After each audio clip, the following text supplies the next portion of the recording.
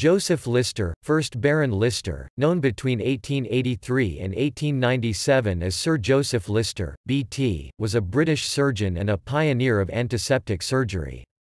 He promoted the idea of sterile surgery while working at the Glasgow Royal Infirmary. Lister successfully introduced carbolic acid to sterilise surgical instruments and to clean wounds.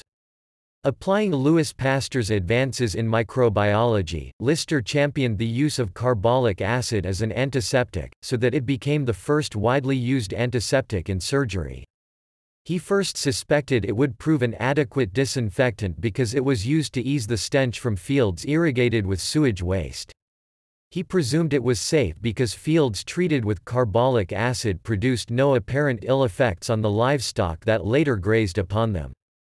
Lister's work led to a reduction in post-operative infections and made surgery safer for patients, distinguishing him as the «father of modern surgery».